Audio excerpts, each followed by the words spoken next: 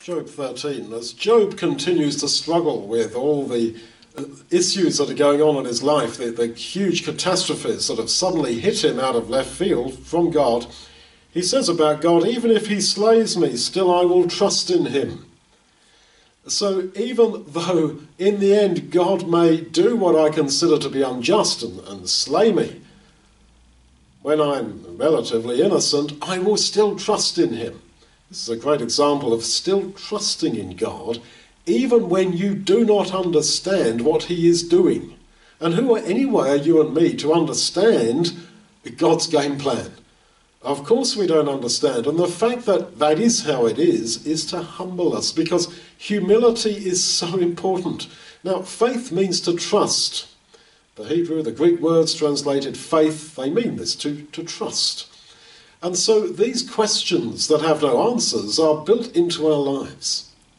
You will come to your grave planks with these questions. Why this? Well, okay, even if that's how it goes, I will trust in him.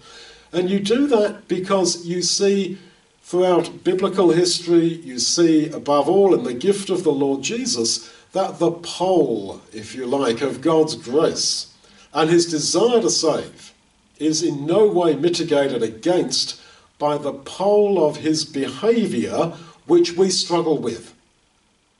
You know, he's alluding to the avenger of blood, where somebody could accidentally kill somebody, commit manslaughter, and then the slayer, the avenger of blood, comes running after him and can kill him.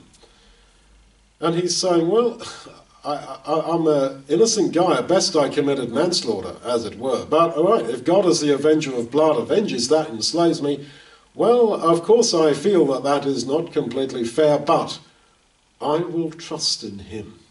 This is the great challenge. Even if he slays me, still I will trust in him. And of course, in the end, if you humble yourself and accept that, you will come to God's kingdom, and then we will see forever and ever that indeed God only wanted to do me good at my latter end. But part of the process of humbling us, bringing us down that he might exalt us in due time, is this experience of hard questions that do not have answers in this life.